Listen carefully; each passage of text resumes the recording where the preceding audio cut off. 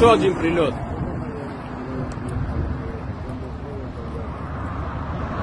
Короче, Ильский МПЗ говорит, это уже 7-й. Это прям в бочку попали.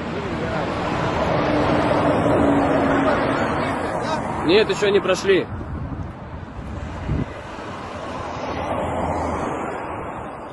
Охренеть. Славянск на Кубани, завод горит. Еще один, еще один.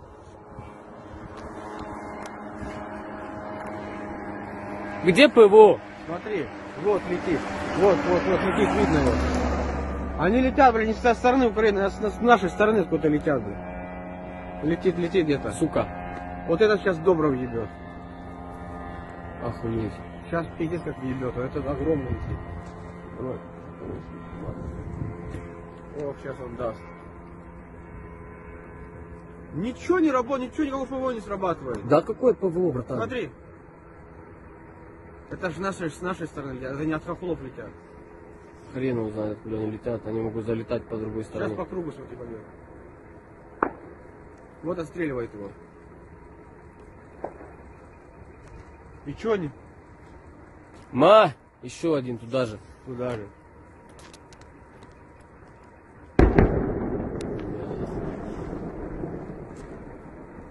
Охренеть, охренеть.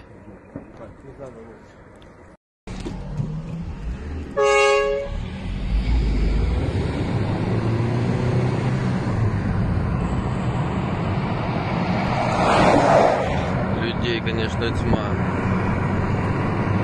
Горит, суки.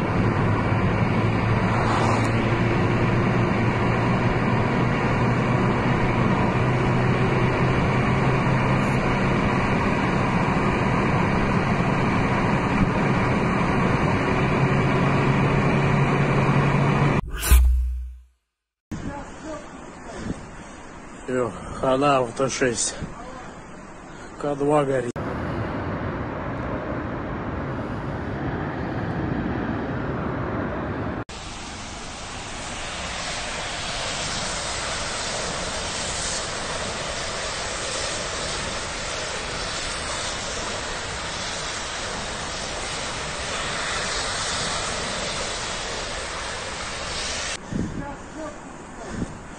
Все, хана авто-6.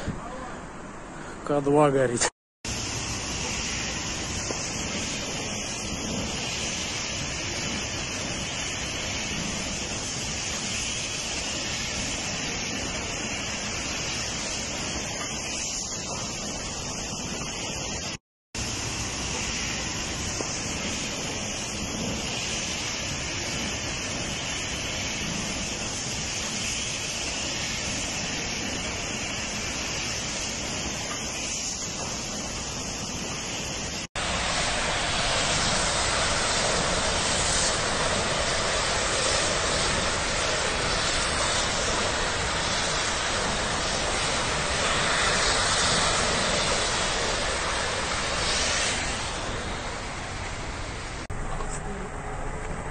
Да пизду страх.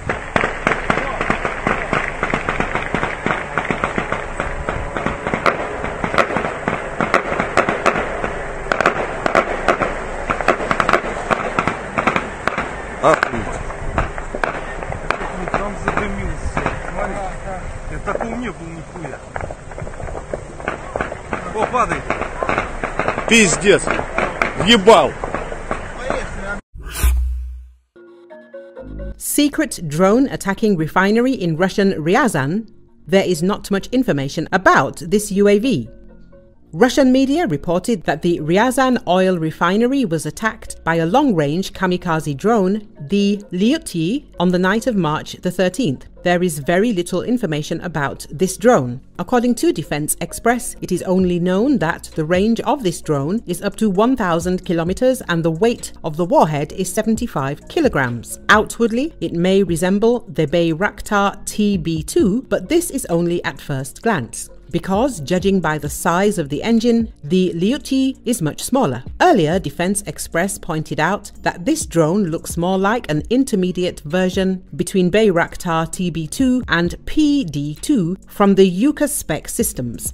This drone in particular was shown in November 2023. At that time, Deputy Minister of Strategic Industries Hanna Vodzdia showed a photo of this drone. Before that, the images were published by Ukroboronprom. The Focus journalists say 2 inscriptions on them, Lyuty 02, probably the name, and an inscription in Church Slavonic as Vozdam. The drone also shows the coat of arms of Ukraine stylized as a bird. Earlier, according to Defense Express, Lyuty was probably spotted during an attack on an aircraft factory in Taganrog on March the 9th, 2024, and during a strike on a strategically important metallurgic plant in Lipetsk in late February 2024. On the night of March the 13th, drones attacked an oil refinery in Ryazan, Russia. Eyewitnesses reported a fire. There are also reports of injuries. It is worth noting that this is the second night in a row that drones have attacked facilities in Russia. On the night of March the 12th, drone flights were recorded in some regions. An oil depot and a refinery were hit. At the time, the Russian Defense Ministry reported that it had spotted 25 drones and allegedly prevented the attack.